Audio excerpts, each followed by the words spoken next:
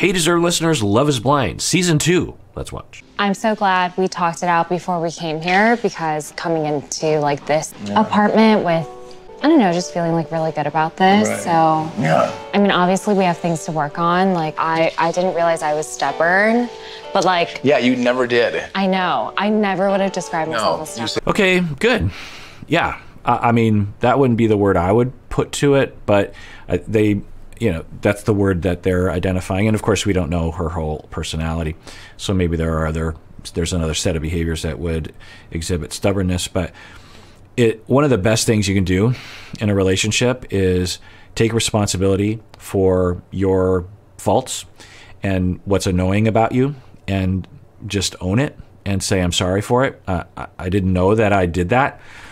And it's kind of makes me cringe, but I'm sorry. And, you know, let's work on it together. Let's be on the same team as we work on my stubbornness. So, and, you know, putting hands on, and he's not jumping down her throat. I think he could do a little bit better, but and maybe he will. I'm just like, hey, thanks for, you know, I still love you, and I love you even though you are stubborn, but, you know, thanks for taking responsibility for that. But anyway, let's see how this goes. I'm 100% stubborn. I know you are, but like I didn't realize I was. Like you're oblivious to. So, actually, and then he just took response. He's like, I'm 100% stubborn as well. Okay. What do they mean by that? I think what they mean is defended, honestly, but that's just my language. Now, I'm reminded now where we left off with them is he walked off and said, I'm done. Get me the F out of here. Because I think he was misinterpreting her around a conversation that they were having. And so they must have made up between then and now. Wait, what? Did you know I was stubborn? Yeah, 100%. I can't say that though, you'd kill me. Like you say all the time. So this is great. I mean, it really couldn't get any better than this. We see a lot of couples who have, you know, issues, as all couples do. And this is the kind of conversation that I'm always hoping that they'll have. Not exactly like this per se, but that you can be playful and happy and affectionate and take responsibility, give each other feedback in a way that the other person can hear. It's good. Oh my God. I think if we didn't, like, you know, argue, it would be too good to be true, so. Just promise you'll never leave me. Of course, I would never leave you. Don't leave me. They're really a surprise couple to me. You know, when this whole thing got off the ground in the pods, I just didn't think that this was going to work out so well, but it really is. I mean, just goes to show what do you know from watching a show. But I mean, who knows, maybe by the end of this they'll come flying apart and Shayne will screw everything up. But they seem like they're doing amazing. They're both communicating really well. They're putting a lot of effort into the relationship. They clearly have chemistry and love for each other. So, you know, kudos to them. To end my day with you is going to be like awesome. Yeah, come in with my best friend. I know, you're my best friend too. Am I? Yeah, you're like everything I wanted. Seriously. I love you. So it's good. She, I think, as a lot of people do, has some shyness or insecurity, maybe particularly when the cameras are around, about being vulnerable and complimenting. She's clearly able to overcome that. And I think I see the gears in her mind turning of like, don't make a joke out of this. Be sincere. That's what he needs. And there's nothing wrong with that. And he's helping me to be more real and vulnerable. And she did that. And then he responded well. So it's good. They listened to each other. They adjusted. And they're meeting each other's needs. You have horror right now? Yeah, horribly. Wait, what did she say? Shayne, huh? She said that she basically called like our whole relationship a fraud. What? And just called out saying like you guys are not compatible, all that kind of stuff. Wait, what? Yeah, and good on Shayne for telling Natalie what happened. I mean, Shayne handled himself very well. He was nice. He didn't get wrapped up, didn't get triggered, didn't lower himself to Shayna's level. He just listened and was nice and playful-ish, and just, you know, was like, oh, interesting. and then goes to Natalie and says, you're not going to believe what she said. Yeah, like she was just calling you out the whole time. Really? Yeah. No way anyone thinks that. I don't know. Like, actually, I don't know. Like, it was like, what, like, is there something else that I'm missing, or like what here? I guess I don't know. I'm asking you that question because, like, I just don't know. I know I'm not calling you out. I'm just wondering why she would say that. All right, so Shayne is like, why would you say that? And I'm asking Natalie, like, did you say something to Shayne to make her believe that? I would be confused as well. I am confused to some extent. So I hope that Shayne just realizes that it's just her wishful fantasy, and it's a defense. So another thing I'll say about, you know, people that I've treated who have been like this is that when you feel rejected and you're not getting your needs met, you're going to be hurt. And we transfer our hurt into anger very frequently. And then we feel angry. And we might not exactly know why. We might kind of have an inkling we're mad at a relationship. And then we might have a narrative as to why we're angry at that relationship. Like, oh, it must be fake. You know, it's a fake relationship. You know, so, you know, maybe that's what happened. I mean, it's like, I've never talked to her about us, but only that we're really, really good. So that'd be crazy. it will be crazy. We were a fraud couple. Do you think we're a fraud couple? No, do you? No. I mean, like, they can call me whatever they want, but I don't believe it. So good for them. They are not being infiltrated by the idea. They're checking in with each other. Did you say something? Do you think we're a fraud? No, I'm not. We're not a fraud couple. So it's good. I love who he is, and I know I want to be with who he is for the rest of my life. Should we just make sweet, sweet love on the beach right now? Should we make babies or anything? Yeah. So we're seeing a shift in he is bidding for love and affirmation, and she responds in kind. She is no longer, I think, insecure or unsure or something, and is able to be vulnerable and respond with vulnerability, and it enhances their relationship. And I fell in love with someone, and he proposed to me, and I said yes, so I'm engaged. Oh my God. His name's Shayne. This is like Shayne in my apartment. What? Oh my gosh. Okay, so as a Japanese American, I have a lot of Korean American friends throughout my life, and Korean Americans are very diverse, as are Japanese Americans, as are all Americans to some extent. So I'm not gonna say that I know what Natalie's family is like, but I will tell you about, generally speaking, not always the case, that Korean parents take parenting very, very seriously. I guess that's a funny way to put it. I guess all parents take their job really seriously, but Korean parents feel often, not always, that they are parents for the duration of your life. So you could be 60 years old and have an 80-year-old mother, and she feels like she's in charge of feeding you and making sure that you're safe and guiding you. So the way to think about it, and again, not all Korean families are like this, but when your 10-year-old decides they don't want to go to school, you don't listen to them. You're just like, well, you're going to school. So you don't have a choice. You're 10. So, you know, we understand that we don't allow 10-year-olds to make their own choice. Or if a 15-year-old said, I'm going to get married and move in with someone, you'd say, no, you're not. I don't care how good your relationship is. That's just not going to happen. So with Korean parents, Korean American parents included, they often feel that responsibility and that entitlement throughout your life as an adult. And in some ways, you benefit from that because your parents, you could be 32 years old, 42 years old. Your parents are extremely helpful. They are concerned about you, and you are a priority. They want to know what's going on, and they will help you.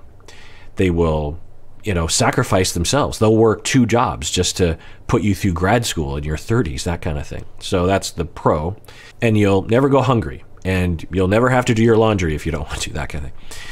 On the dark side of the coin, you feel like you can't really do things independently because your parents always have an opinion, and they're very skeptical, particularly who you marry, because that's a big deal for every family. But to letting someone into the family is a very careful affair, and there can be some race-based conclusions about, we want you to look for a proper Christian Korean boy, that kind of thing. A lot of Korean Americans are Christian, by the way.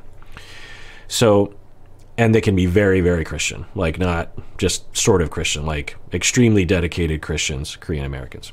Now, I have no idea about Natalie and her family, but I wonder if we'll see this now, as evidenced actually by the fact that Natalie has not even told her parents that she went on this show. The parents walked into this apartment and they're looking around and like, where are we? And I think she told them, look, I'm on a reality TV show and I just have an announcement to tell you, so don't mind the cameras. And they walk in and they're like, and she's like, this is my apartment. And they're like, it is? What is happening right now?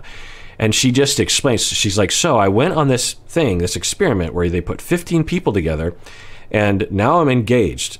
And so I think she didn't tell her parents that she was even doing this because I don't know, but I'm guessing she thought that the parents would actually forbid her from doing it or somehow create a scene or something. And to my Korean American brothers and sisters out there, you know what I'm talking about. Now, not all Korean parents, but I have Korean friends who fall in love with, say, a white American, and they keep their relationship secret from their parents for years. And then when they get married, the parents won't even come to the wedding, not because, you know, the white American is a bad person, but just because they just don't approve. You know, they're just like, well, I just don't approve. And you're like, well, why don't you approve? It's just like, well, it's just not, I just feel that person isn't good enough for you, you know, that kind of thing.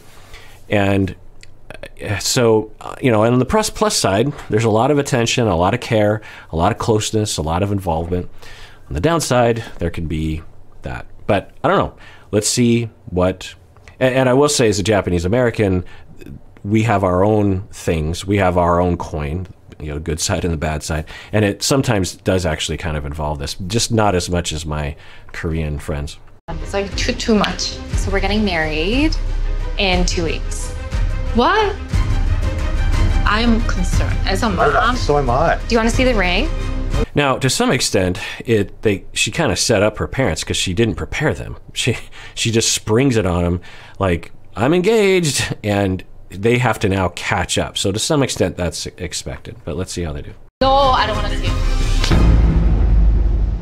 10 days? 할아버지 and 할머니 got married after 3 days. They were married, what, 60, 70? I know. So do you live in a 1960s? I would have not said yes if I truly did not think it was the right decision. And Natalie's doing really well. She's just, you know, sticking to her guns and saying, you know, doing all the things she's supposed to. And the dad's just like, and the mom's the one that's, you know, having all the objections. So, I mean, on the scale of things, I would say, regardless of ethnicity, parents are going to have this reaction because it's just normal. You're like, wait, what? You just met this person. You're getting married in a couple of weeks. Like, how is that responsible? So there's nothing particularly Korean about her reaction at this point. But anyway. Truly, I wanted to tell you guys, but like, I just wanted you to like meet him in person before you make any judgment. But like, Mom, he's exactly like you, like high energy, like very, sometimes a little bit emotional. You know what? I will give you the heads up, personality-wise. Okay, interesting. So we're learning that Natalie's mom, according to Natalie, is just like Shayne. Extroverted, I'm guessing, and some, you know, emotional. So sometimes we do marry our parents. looks. Like, What made you think that he was the one? like just based on our conversations in the pods, like we just talked just like deep, like who you are, like you just like talk about everything. And he's like very, very kind. That's good. That's good. He's great. Okay. I believe you. Pretty sure he's I want to meet him. Okay, so the dad's being super flexible, really nice. And I think the mom is flexible. I think it's just shocking, right? So it makes sense. My parents and I are very, very close. Well, I have to pick sides. My parents are Shayne. I don't know. I haven't thought that far. Okay, well, I'm gonna put on lipstick. She does a lot of a crazy thing, but this is too much. So the mom is saying she does a lot of crazy things, but it kind of makes me wonder if they know the cameras are there, because the cameras are kind of behind things. They seem to be talking as if the cameras aren't there. They have to know the cameras are there, right? I mean, certainly they would be told later and have to sign a disclaimer and all that. But anyway, so they're about to meet Shayne. I'm guessing he's going to win him over, I think.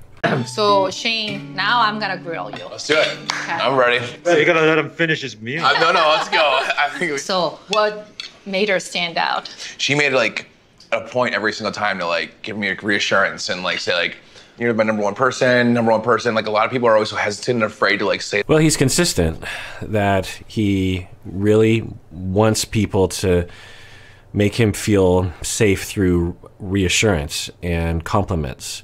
So his first response, what made Natalie stand out was she always was there reassuring me that I was her number one, So, it's interesting. At first I thought, well, that's not necessarily the basis for what I would say genuine attraction to an individual. You're attracted to someone who builds up your ego. You're attracted to building up your ego. But as time has gone on, I think there's a lot of evidence pointing to that he genuinely likes Natalie in particular because of the way that she is. So, but it is interesting that he's consistent in his response here. But she has that side that nobody sees. Only I know. What side is that, Mom? Yeah, I would like to see this side. So when she was young, Yes. the only time that I knew that she was mad was when she goes like this in front of me. That means she's mad. Like I keep in my anger and then I let it go. All right, interesting. So the mom is saying when she was young, the only way you could tell she was angry was this movement that she would do. And then Natalie says, I keep in my anger and then I let it go. Now, I don't know, but that sometimes can lead to what we call passive-aggressive personality or dependent personality. It's not usually understood by the label on the internet, but essentially I don't know about Natalie. She doesn't, the word stubborn actually gets applied to people who are passive-aggressive personality disorder. And but I don't really see much signs of it with her. And it would be hard to see signs of this because it's just a reality show. But I'll talk about it for a sec here, is that when you're a child and you feel like you can't express your anger for whatever reason, you will suppress it, but you still feel it. And it's still there. And depending on how bad it is for you, you might like completely suppress it or just halfway suppress it. And what happens is that you're still angry and you have a fair amount of resentment and rage that never gets expressed at all. But, directly. But you still need to express it. So people will express it passively, passive-aggressively, meaning hidden hostility. You'll get back at people in a hidden way because you feel like you can't express your anger directly. So if a parent, for example, says, you have to go to bed, now it's your bedtime, and you are upset about that, you're angry about it, if you're allowed to be angry, you'll huff and, pout. I don't want to go to bed. You'll say that, every parent has seen that face. But if the child doesn't feel safe enough to express their anger, then they'll say, okay, I'll go to bed. But hidden underneath everything is anger about it, which is natural to have. And then the kid will stay up all night or will, sneak out of the room in the middle of the night, or so, I don't know. take mom's purse and throw it in the bathtub or something. You know, there's just various different ways you can get back. And the most insidious of behaviors is when the recipient of the attack doesn't even know that it's from you, or doesn't even know that you're angry, to the point where I've worked with people who will express their passive aggressiveness by breaking into computers or breaking into someone's house and, you know, just rummaging around, not even really not destroying anything, just you know, rummaging through their drawers or looking at their computer files, and then logging out and walking away. And it feels good to them because it's like, I invaded their space, and it feels somehow compelling and somehow safer to me that I did that. But the person never even found out about it. So it's so hidden, that it's so passive in terms of aggression, that the recipient didn't even know it happened. So, and that's kind of an extreme example, but you know, that's an example of it. And sometimes these individuals can be described as stubborn, because that's another passive way of expressing anger, is just to, you know, become a mule and say, I'm not going to move. Like, you know, you can't make me. And it can come across in ways that seem completely disjointed to the situation. Like, someone will just dig their heels in on something. Like if you're in a relationship with a passive aggressive personality individual, you'll notice that they'll dig their heels in on things where you're just like, why are you digging your heels in on that? Like, it's so unreasonable. You're just destroying our life. Like, you're so rigid around this thing. And it's because they're expressing a lifetime of anger through rigidity. And they feel like it's in their insides. They're like, this is the last straw. I am not going to budge on this. I've budged in every other aspect of my life, and I'm not going to budge here. But they pick things that don't make a lot of logical sense to themselves. So I don't know about Natalie. I don't really see any signs of that, actually. Well, one passive aggressive or hidden hostility that you can express is through making fun of someone in a joking way, right? And we did see that. So, you know, and now we're hearing from the mom that, you know, she didn't express anger when she was growing up. So that's interesting. Are you happy it's him? Yes, I am. For some reason, I am. I think, I mean, you can tell he's you know, genuine and caring person. That I know it's quick, but we can keep hanging out, and I promise you we will show you that we're ready. Yeah, Shayne is extremely comfortable in his own skin, saying all the right things, genuine things, and, you know, the parents are adjusting, and so they're being flexible. I mean, I have seen scenarios with some of my friends where the parents will, to the day they die, just refuse to accept a situation like this that they weren't involved in. So the parents are being extremely cool and flexible, which reflects on their maturity and love of their daughter. I'm absolutely ready for it. 100% I am. It sounds crazy, but like, I just know her. I just feel like I've known her for years now. I feel a lot comfortable now that I met you, because I came in here without the expectation. Yes. And now I met you. All right. Well, that does it for that episode. Everyone out there, please take care of yourself, because you deserve it. You really, really do.